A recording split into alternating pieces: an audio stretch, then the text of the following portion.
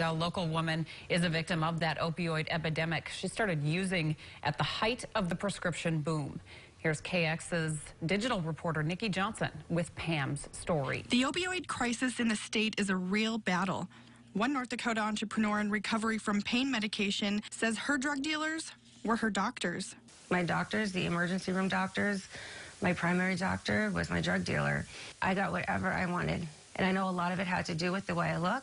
I had a doctor even write that in my notes. And he said, Pam is a very smart, attractive woman, and I just want to give her whatever she wants. Meet Pam Emmel, owner of Driven Diva Planner and Driven Diva Designs.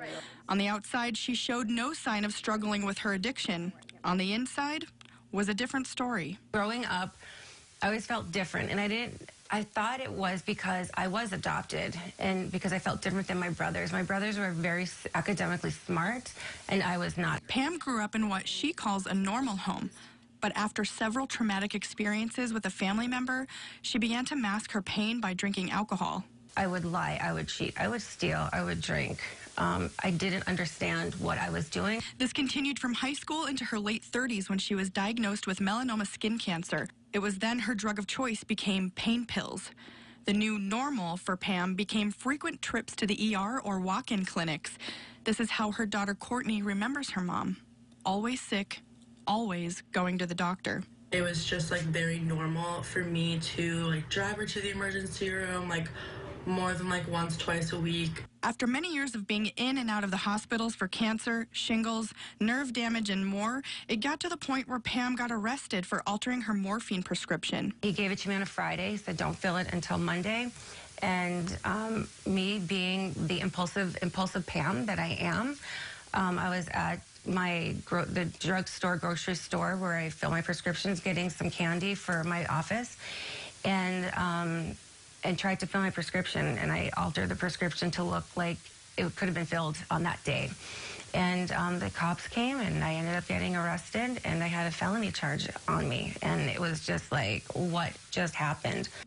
After years of using pain medication to mask her emotional pain, Pam's husband told her she needed help. They learned about Ideal Option, a medical facility in Bismarck that helps people get off of opioids by offering buprenorphine, a prescription medicine used to treat adults who are addicted to opioid drugs as part of a treatment program that also includes behavioral therapy. Pam's been taking it since she got sober 2 years ago.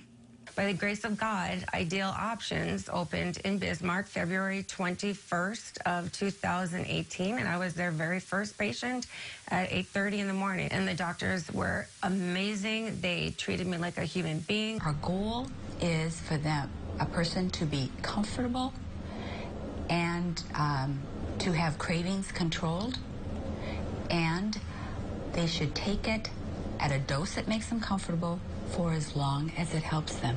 As an entrepreneur, Pam says it's important to have all the right things in place in order to keep her life and business moving in a positive direction. Trust me, my business is exponentially grown. I can't keep up with it right now because I'm clean and sober, and I've got the faith, and I've got the friends, and I've got the family. It's, I've got all the right things now as my trifecta now, and it feels amazing.